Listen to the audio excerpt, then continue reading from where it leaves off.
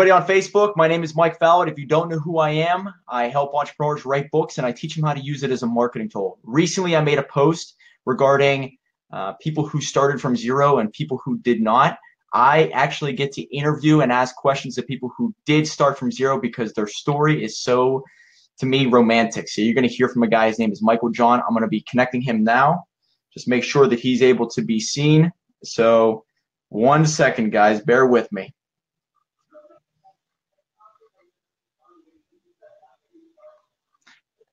Alrighty.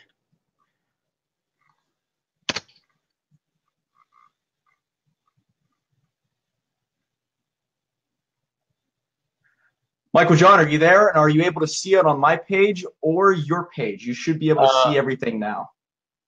I am here. I'm just reloading your page.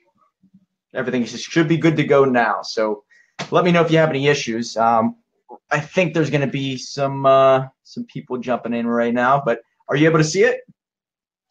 I didn't see it on my page. Just going back to your page quickly here. There we go. Should be working. Yeah, there we are. I see it now. Cool, man. Well, thank you so much for doing this. Like I said, I like to interview a lot of entrepreneurs out there who, I want to hear their story. I help people tell their story. And, I'm all about using your story as your competitive advantage to get to the next level with your business. Now, I come from a background where no money, no connections, but I'm able to use what happened to me and obviously my strengths to get to the next level. And that's what I try to teach other people. So with your story, it's pretty incredible when you reached out to me, what you were able to do starting at 19 years old. And I'd love for you to introduce yourself to the audience that mostly are all entrepreneurs. So who are you and what do you do? So my name is Mike Turner. Michael John is just my middle name. So also I go on Facebook. I'm a landscape business owner. So we do maintenance, just grass cutting, fall, spring cleanups, aeration, snow removal. And I just try to focus on each one of those lists individually and grow clients in that aspect. Where are you located at? London, Ontario, Canada. It's about 2 hours away from Toronto. So your winters are going to be pretty terrible. You're going to have a lot of gigs lined up. Is that right? Yeah, we got some snow last night. So man. That's iffy. That's bad. I'm in Pittsburgh, Pennsylvania, so I don't know if it's even comparable. We still get bad here, but here it's really bad in Canada. Yeah, it's a hit and miss. Well, I think you're familiar with what we do here. There are a lot of entrepreneurs out there who are starting from zero, somewhere where you're familiar with. If what you did is you basically took an idea and you told me a little bit about it, but tell me how you got started and how you grew it with basically no equipment, which is awesome. Yeah, so basically what I was just saying before is I worked for a company for 3 years and I was saving up all my money to go to school to become a welder. And then over the course of one winter, I just decided it wasn't really something I wanted to do.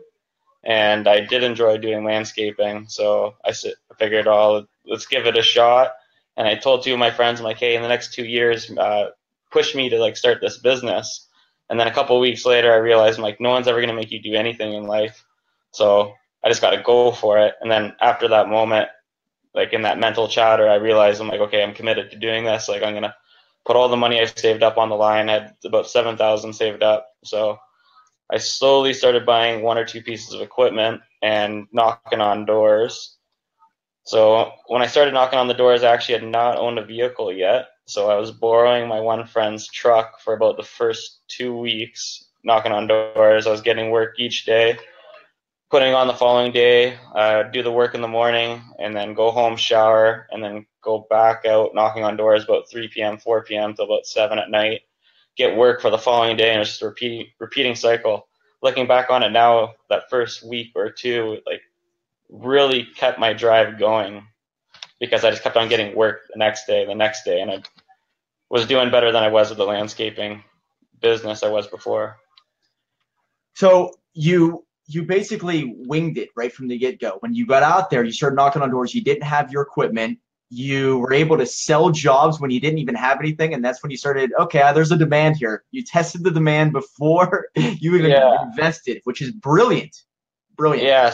So I started in roughly April. So where I'm from, that's about spring cleanup. So the only piece of equipment at that time I had was just a blower to clean up leaves, my parents' rake, And then, Really yeah, bootstrapping this whole thing, which is incredible. yeah, like literally absolutely nothing. And then about 2 months in, I had already got about anywhere from 8 to 15 grass cutting customers, and then that time came to buy a lawnmower.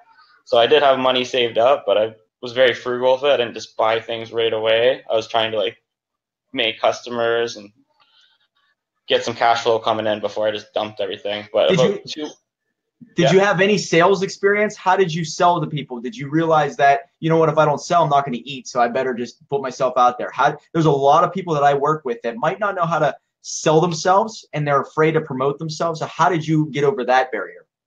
Yeah, totally. So I had zero sales experience. So my what I'd open up with at the door is basically what I told you. So I'd say, well, do you have a minute? And I said, I worked for 3 years for this company, which happened to be one of the biggest companies in London. And I said, oh, do you know them? And then lots of them did. So they instantly had that connection of, oh, they work for this big company.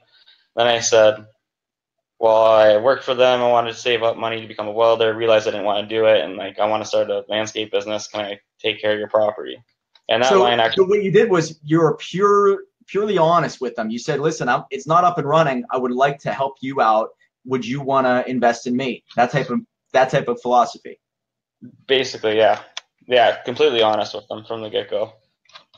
And I swear to God, that's so rare out there, and that's another reason why I'm trying to create this, started from zero movement, is because I want to expose the people who are, taking money out of their parents' bank, put it on their bed, taking a picture and put it right back in the bank. I want authenticity, transparency, being honest, because that's what's going to showcase you're different than everyone else. You're putting yourself out there in the most real fashion. I think people need to start seeing that because it's rare on the internet, and I really wanted to highlight that. So that's amazing that you did that at 19 years old.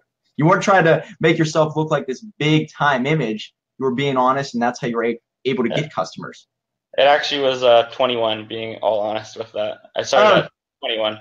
no, okay, Yeah. 21. Okay, so Yeah. whenever I read it, I thought it was 19. But you started at Yeah. 21. You're making what, Yeah. $4,000 a week doing this? Now I'm at, yeah, the first year I finished up, so I started in April, and then when December came, all the clients I had about 27 clients, and I was making about 950 a week. And this is 3.5 years later, and now I'm roughly at 110 clients, and I'm making easily 4,000 a week in season. You're at 110 clients. Yeah. Well, Wait, how many people are in your operation? at the moment, I had 3 this summer, so me and 2 others. But that was my brother and then one other. And my brother had to go to school for fan show, so it's just me and one other person right now. So That's truly incredible. I'll be honest. I was a landscaper. I would cut grass for a man before. I think it was like 30, 35 or 40 properties a week. And that yeah. destroyed me. Like, it truly was like taking everything out of me and no time for anything else. So doing 110, when you do 110, is it once every week, once every 2 weeks? What do you do? So we do about 110 clients we have, and about 20, 25 of them are biweekly. So we cut anywhere from 80 to 90 yards a week, and Wow, man. that's about 15 to 22 a day on average. Yeah. What, the first year, was it a pure struggle? Tell me about that first year of actually, not having any money, getting clients, trying to pay bills, buying equipment, maybe even borrowing equipment. How did you do all that, and what was that first year like? Because there's a lot of people out there saying, you know what, I want to start a business. I have no money, so I'm going to go keep working for someone else that I don't want to, because obviously I'm stuck here. You made a decision at that age, 21 even, to do it. So what was that first year like? Yeah. So one of the biggest milestones I'd say in my first year is probably in the second or third month when I just finished buying everything. I'd bought the truck, I bought a lot of other pieces of equipment that I needed. And so I had one trimmer, and I was on this property, and at this point I had about 10 or 12 clients. And so it was about $400 a week I was making roughly.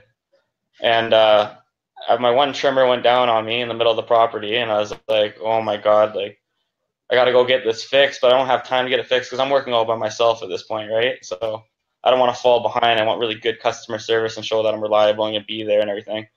So I went into the store to get it fixed, and then I just bought another trimmer because I didn't want to wait. And it was about $500, and at that day my bank account fell to $400. So I started with 7,200, and then about 3 months later I fell to $400, and that was like the biggest scare moment pretty well I ever had. But I was a little I wasn't that scared because I at least did have these 10, 12 clients, and I was still knocking on doors trying to go get more.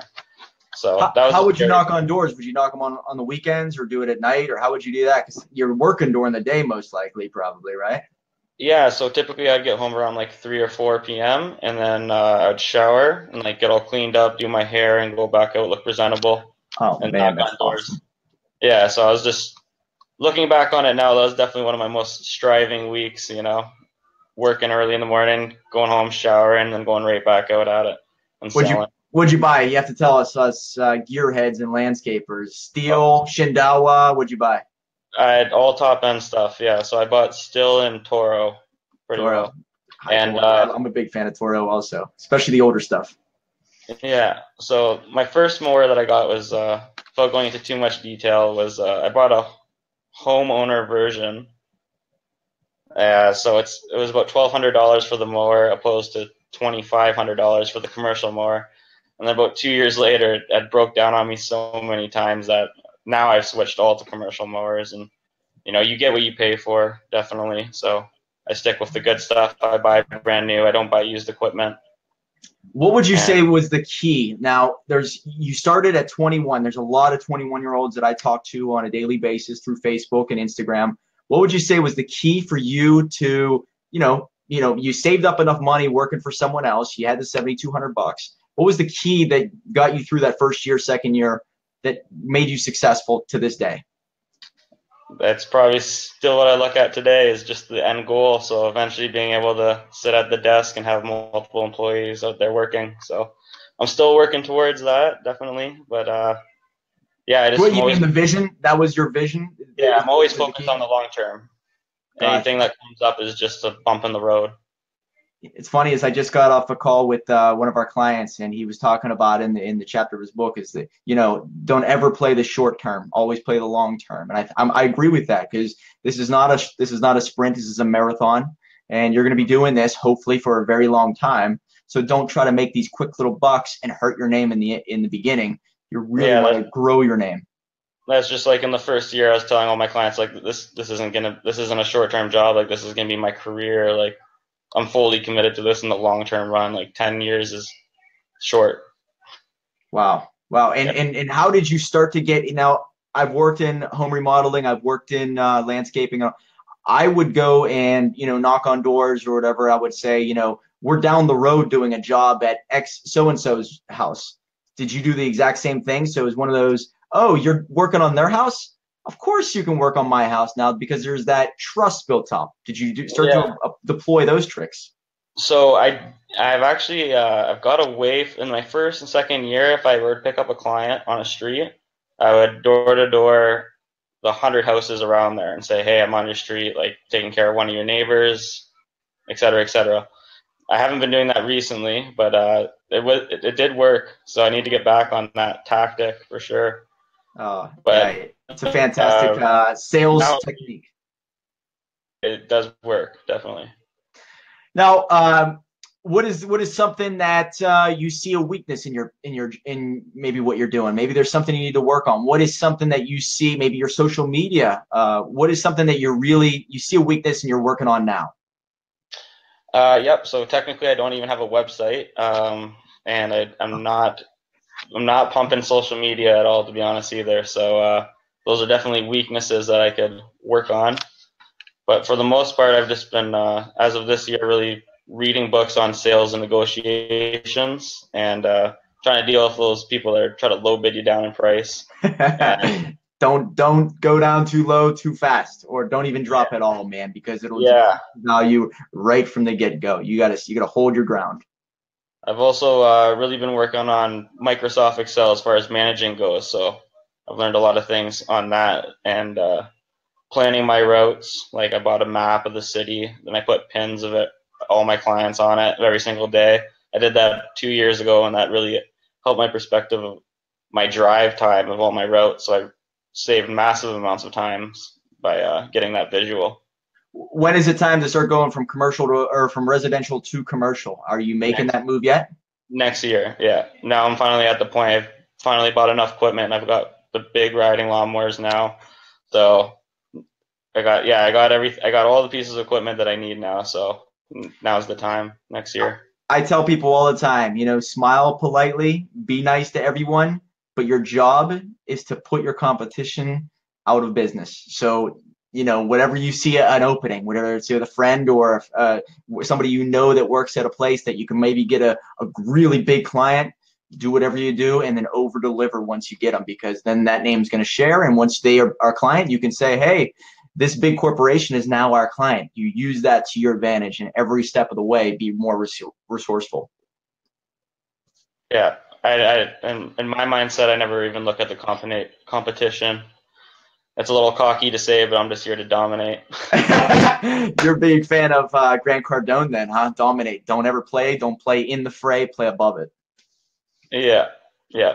I like it, man. All right, so for everybody out there, whether they're just starting from zero, whether they have a business that's up and running, what we try to do here is say to people that your story, there's a lot of power in it. Now, Michael was telling us early on in this interview that he just walked up, he was honest, he showed who he was. He didn't even have a business yet, but because he told his story in a convincing way and it was authentic and it was true, people bought in, and that's how he had the money to actually buy equipment and get more customers. So that's huge, man. And we're trying to start the started from zero movement. So we're trying to highlight people who really do have a struggle and a difficult time in the very beginning. And we're doing contests for people who, are a part of our audience and our network. And the winner of today's t-shirt, by the way, Michael, I don't know if you saw in yesterday's Facebook Live, but his name is Ricky Hale. So congratulations, Ricky. We'll be sending you a t-shirt. I'll be direct messaging you after this video. So thank you so much, because you did the contest that you obviously are starting from zero, and there's people that need motivation and see that people like Michael John are out there. They're succeeding. They started from zero. They're making $4,000 a week doing landscape in Ontario, and now they're doing, have two different employees. Started at 21. Now you're 26. Is that correct? Nope. I'm turning 25 in December. You're 20. Unbelievable. So we're talking 4 years. 4 years, and you grew this thing. Now, what's your parents think of you, by the way? Yep. They're definitely proud. Yeah. So as of like this year, kind of got to the point where, almost making more money than them, and I'm still living at their house. So there's a little bit of frustration going on for sure. As long as you gave back the rake that you borrowed, as long as you did that, you're okay, right? Yeah, pretty much. That's awesome, man. If there's anything I can do to help you out with the website or social media, whether it's resources or some things I can maybe teach you, I'd love to help you out and stay connected with you, man. Because I love hearing people struggle and how they're using where they came from as basically a stepping stone to get to the next level. And I love seeing that. And thank you so much for doing this. And anybody out there, if you have any questions about maybe starting a landscape company or starting from where, maybe a background, if you're in Ontario, please reach out to Michael John. What's your Instagram handle, by the way? It's Michael Turns with a Z. So Michael TURNZ. Cool. All right, man. Well, let's stay in touch. Let's work together on something in the future, and keep me posted, okay? Will do. Hey, thank you so much. Anybody out there who else is looking to, understand where to go, how to use their story as a competitive advantage, I'd love to help you out. And if you're ever interested, you have a story to tell that you started from zero and now you're at a new place in your career, we want to hear from it. So reach out to me and I'll interview you on the Started from Zero series. Thank you so much, guys. And remember, the next chapter is all that matters. Right on. Right, Mike, I think we're done now. So thank you so much, man. That's awesome. I'll tell you right now, Mike, you're so not a salesman, you're so real down to earth and humble. And that's a real refreshing thing. So really nice job on that, man.